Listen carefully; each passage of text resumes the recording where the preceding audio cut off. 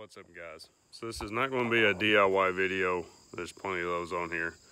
This is more just kind of a knowledge video towards if you're thinking about buying a used above ground solid-sided pool. My advice would be don't.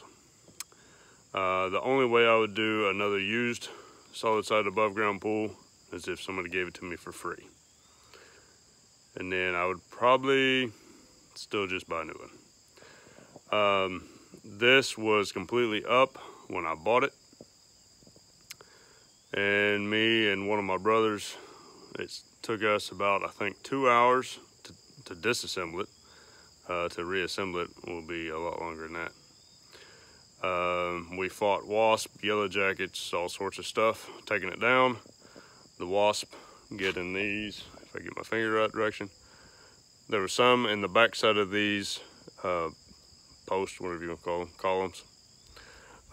Some in the back side of it, some underneath the rail that goes across the top of those, some underneath the guy's deck. Gave $600 for the pool. It was the frame, the pump, the sand filter, all that kind of stuff. Anytime you take down a pool, from what I understand, you have to replace the liner. This liner, it was junk anyway, which is why they was getting rid of the pool. At the time, let's see, this pool is 27 foot across, 52 or 54 inches deep. Don't remember exact. 2 years ago when I bought the liner was $1,200 to $1,500. Gave $600 for the pool, and then the liner, so you're looking at $1,800 to $2,000. The sand filter, the top on it, if I could get to it, I'd show you, but the top on it ended up being cracked, so I ended up having to buy a new sand filter. That ended up being somewhere around $600. Then the foam that you put underneath the liner, that was another somewhere around $400. For the liner, for the sand, for the filter, all that was somewhere around $500 to $600. So then, having to reassemble it out here. All these little darn things, the bottom track on a used pool, these.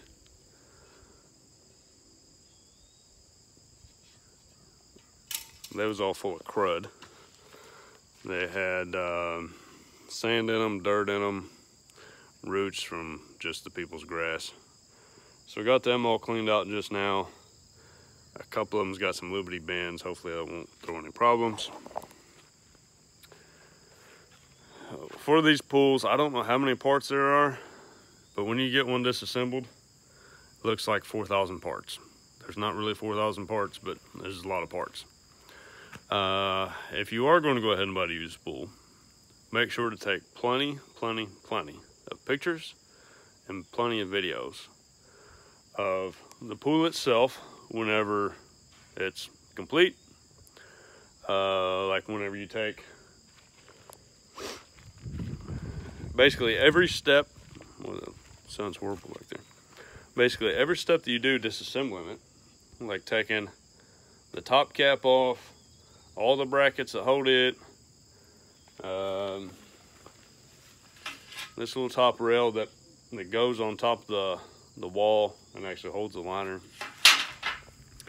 There's hundreds of screws, maybe even close to 1,000 screws that hold all the different various pieces and parts together. So just make sure to take plenty of pictures, and it doesn't hurt to take some video too. I did that, thankfully. It's been 2 years ago, like I was saying, since we took this pool down. Thankfully, I bought the liner right after I got the pool, because it's 27 foot across. Well, I was thinking when I was doing the dirt work, fixing to lay out my pavers down here where the pool is going to sit on, in my head, I was thinking it was 30 foot across. So I started getting stuff laid out, and the little bottom track, stuff wasn't coming out right. So I went through my pictures, went through my videos that I had from whenever I was taking it down, and found out, lo and behold, it was only 27 feet. No biggie. I was wanting my wall. I was wanting it a little closer to the pool, kind of about the backside of the paver. I was wanting it just like a foot away from the pool. Instead, I'm about 3 foot. Oh well, no biggie. We'll end up putting a deck or something out here anyway. But I was hoping for it to be closer. That way, eventually, if I wanted to, this retaining wall that I've built, build it on up to about the height of the porch, and we could pour a slab across it and have the porch extend out here onto a patio, to where it almost be like an in-ground pool, which is why it is set down in. That way it'll be just a hair bit higher than the porch, not a whole lot.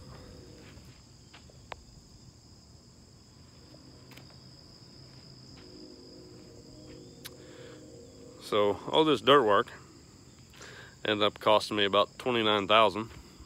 Not for the dirt work, but for that thing. Me and my dad bought it. His uncle bought that backhoe brand new. He was gonna come do the dirt work for me. His health deteriorated and was selling out, so I ended up buying the backhoe. That way I could do my dirt work. It would have been better if I'd have just paid somebody, but after I get done, I can sell the backhoe and recoup my money or most of it. Plus we got some other stuff to do. But anyway, that's all I've got for now as far as my advice. If you're thinking about buying a used pool, don't. Just go buy a new one. By the time you take it down, you take several hours to take it down. You clean the parts and pieces up, buy the new liner. If you're like me, end up having to buy a new sand filter. It comes out to, you might as well just buy a new pool. You know, it may have saved me a few $100s. That ain't worth it. Just go buy a new pool. But anyways, that's my advice. You guys do whatever you want to. If you're still crazy and like me, trying to save a few dollars, you buy a used one. There's plenty of DIY videos here on YouTube to help you put it up. I've watched several, even before I took the pool down. So anyways, until next time, you guys have a good one.